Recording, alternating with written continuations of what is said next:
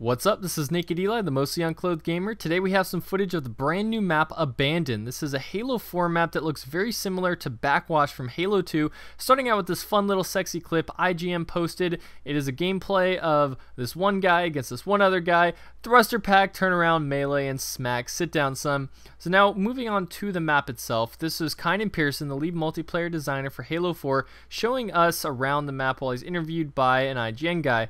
I will link to that video in the description so you can check out the full 9 minutes if you wish. I would go listen to it. I mean, he shows off a lot of the map, talks about some of the design elements, some of the thinking behind it. Competitively, it looks like a fun map. It's obviously not symmetrical, which is my favorite kind, but at least it does have lots of tactical jumps. It hopefully will be balanced in terms of the spawn system and the power weapons. Halo Council actually did a really good job with their analysis video and actually tried to put on some callouts to the map, so I will link to that video in my description as well. So here we see one of the spawns is down by, it's almost like the beach spawn on Zanzibar. You're sort of the lower tier while the other enemy gets the base, and then you have to push in and fight. So this looks like a great one-sided objective map. And right here we're looking at the tower in the middle, ring 2, and going up to ring 3. There's a lift that takes you from ring 2 to ring 3, gold lift. And then in here, he's just looking around. Obviously, ring 3 is going to be the main power position on the map, but there are lots of ways to take it down.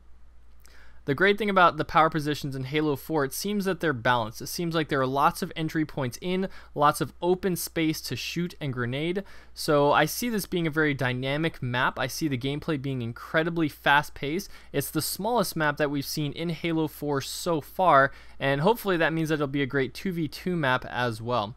So if you want to check out the full 9-minute gameplay, there's a lot of this map. Right here I just picked the 2 minutes that shows off pretty much everything, the towers, the ground. He's going to run through these purple trees over here. Everything is colored. Right there, that's an example of a jump. And then you see around even this tree, there are numerous jumps that you could be doing. With this asymmetrical map, lots of uneven ground, lots of possibilities for the jetpack, for thruster pack. I'm excited to see actually how the thruster pack will be used to get from point A to point B, because you know you can jump and thruster pack across distances. All in all, looks like a fun map. Let me know what your thoughts are in the comments as you see this. Are you excited for this map? How do you think it compares to all of the other maps in Halo 4? And that's it for this video. Thumbs up, subscribe for more content if you have not already. Check out any of these other videos if you want. This is Nak3d Eli, and thanks so much for watching.